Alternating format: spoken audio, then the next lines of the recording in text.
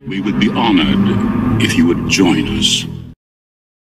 Greetings, fellow fans of the Wars in the Stars. I'm back with another vintage collection figure. This one is the Mandalorian from Mines of Mandalore, based on Season 3. It is VC312. Again, this is one I wasn't in an urgent sort of rush to get out and grab as soon as it came out. Actually, you know, it was actually Brian, Metal Jedi. He picked this one up the other day and messaged me, and I'm like, well, you know what? I can always do with another Mandalorian. I was like, I don't know that I do, but I'm sort of looking at my shelf and I'm like, there is a little gap where I can slot in another Mandalorian. And given that this one has the soft goods cape, which was previously only exclusive with the Razor Crest, and I think, hold that thought. Yeah, so it was also available with the N1 Starfighter. So you can see he's got the soft goods. I kind of wish this new one came with the Beskar Spear too. This has been the only one that's come with the Beskar Spear, except for the Hallway one, the Hallway 3-pack. But yeah, we're talking about Mines of Mandalore. I need to learn how to talk good. Yeah, Mines of Mandalore. Doesn't seem to be too different. We'll take a look, compare him to a couple other Mandos. And yeah, without further ado, let's bust him open and have a look. Alright folks, here is Din Djarin, the Mandalorian, Mines of Mandalore, out of the packaging. As always, we take a look at the packaging, the accessories, the paint applications, the articulation, and then at the very end we'll do a peg test and a comparison, because I have 4 other loose Mandalorian figures here that we're going to compare it to. So yeah, first things first, accessories comes with the Dark Saber, which leaves a little bit to be desired, I'll be honest.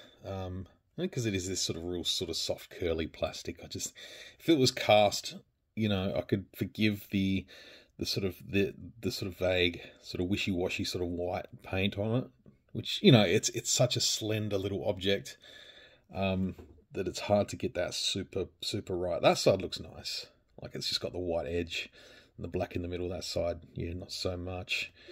But if it was just cast in a sort of a firmer plastic, you know, it probably would be fine. Would probably be okay with it. It's just, it is a really soft plastic. You know, it's prone to sort of warping and bending and stuff.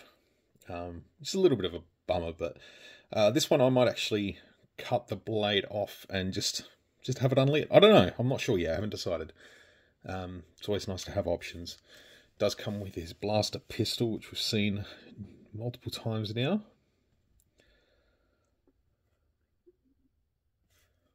And his little vibro knife, which we have seen with the N1 Starfighter version, the only version I have here that isn't loose. There doesn't appear to be anywhere to put this one, whereas the Black Series version, obviously being a little bit bigger, has those opportunities to add a little bit more. Does have a little sheath in his boot. But yeah, let's take a look at Mando anyway. I'm just looking at the sort of the silver. Oh, jetpack is removable too for those playing at home. It's a slightly different colour to the previous release. A little bit more, a little bit silvery as opposed to that sort of gunmetal colour. But still doesn't really have the sort of silver quality of the rest of his armour, which is not a big deal really. But yeah, in terms of the silver of the Beskar armour, I think it looks really nice. Really nice sheen to it. You know, it's not vac metal. I don't think that's an option these days for whatever reason. But I think it looks pretty good, and it's nice and clean. I do love the soft goods on the cape. That's always nice. I do appreciate a good soft goods cape, especially when you sort of just, you get the molded ones and they do look nice and it sits well and it's, you know, visually it's nice, but in terms of posability and playability, the soft goods definitely comes in handy. Yeah, paint apps are pretty clean all over, even the little red dots there on the belt. Little details on the hand, on the gloves, on the little hand armor plates. Even his sort of repainted Zero's sort of plate that he's got here. Now this was reused from the Muldo Crease Mandalorian, so we have seen this piece before.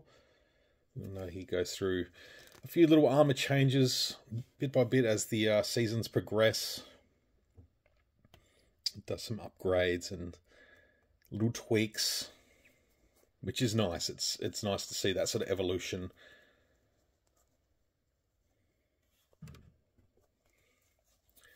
But yeah, paint wise, it's pretty clean all over. It's very nice. And the T-visor on the helmet is, you know, from what I can see, it's pretty much spot on. You know, occasionally we'll spot one where there's, you know, the black bleeds a little bit onto the side depending on the way the computer prints them. But it looks pretty good. Even some of the small details, small little silver details on the belt.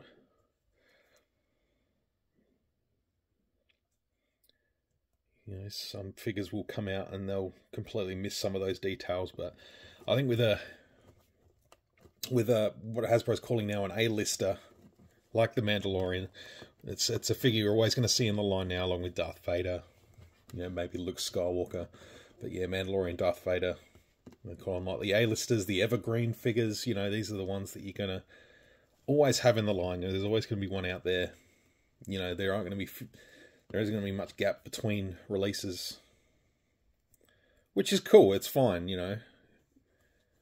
Gives everyone an opportunity, particularly with Mandalorian not going anywhere with a movie on the cusp, you know. Talk about Sigourney Weaver being tapped to have a casting role in Mandalorian Grogu movie, which, you know, that'd be a big coup. It'd be very big. It'd be awesome. But yeah, really liking the look of him. It looks good. Holds the Darksaber okay. It's a little bit loose. Like I said, if that was a firmer, like a more solid plastic, I feel like it might even just hold just a little bit better in there. Just that sort of flexible plastic. It's just, yeah, it does the job. Like, it's fine, and it looks cool with him holding it. I like it. I'm gonna try see how he holds the vibro blade. I mean, that seems to hold reasonably well in that hand as well. So, yeah, no real problems. We know that the blaster will fit well in his hand, in the trigger hand. We've seen that before, and it does fit in the holster, which is nice. So just, yeah, there's extra little accessories like the vibro blade, vibro knife. You know, it's just a nice way to alternate your displays. So yeah, articulation-wise, you've got the ball joint in the head and the neck, so double ball joint there. Ball hinge in the shoulders, and the pads. The shoulder pads do come up just to allow that extra little bit of movement. There is a hinge in the elbows, so you get a nice bend in the elbows. You get that sort of torso crunch, which allows for good movement. We've got the ball and socket thighs. Oh no, they're hinge thighs, so they've still got the hinge. So that's, yeah, so they've obviously kept that sort of carry on over. Most of the joints in the newer figures have sort of been swapped out for the ball and sockets now, so this one's still reusing some of the older parts. And well, that's fine, there's nothing wrong with it. But yeah, they've got the swivel at the hinge, swivel at the hip, ball hinge at the knee there, ball hinge in the ankles, and a rocker there for the ankle as well. So there is the articulation, pretty solid. And yeah, I've got one of the KR Kessel Run action figure stands here. And I dare say, probably the medium size peg will fit exquisitely in there.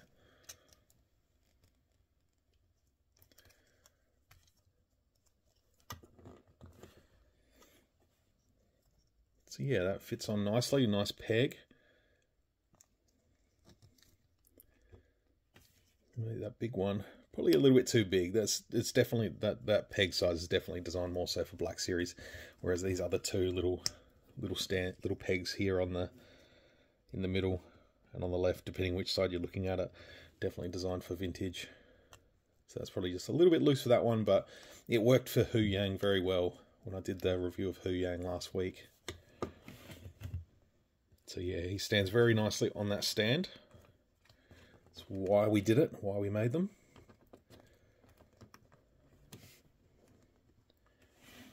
So let's compare him to some of the others. Let's put him over here.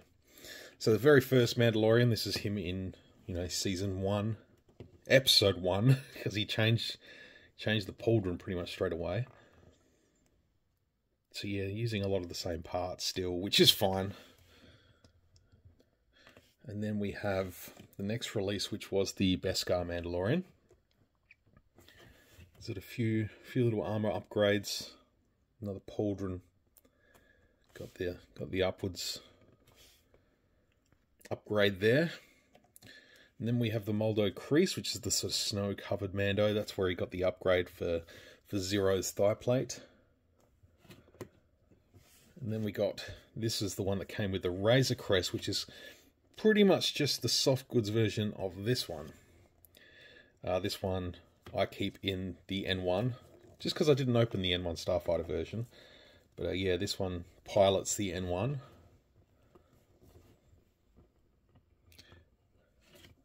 So there's 5 different versions.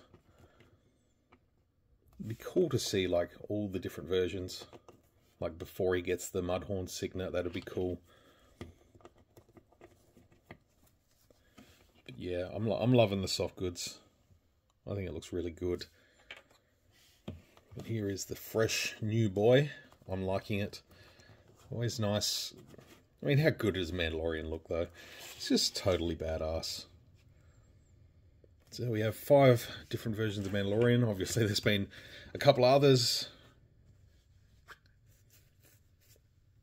But yeah, like I said, the N1 Starfighter version back there, which you can't really see very well, but it's there. But yeah, I hope you've enjoyed taking a look. There was also the other version where he's sort of battle damaged, which I neglected and I left on the shelf just because he is sitting at the back. He's actually laying down because he's just had his butt handed to him right at the end there.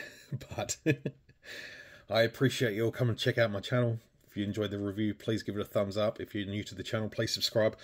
Always appreciate everyone's support. You guys will rock. And yeah, we'll see you again for some more reviews very soon. Till then, may the Force be with you.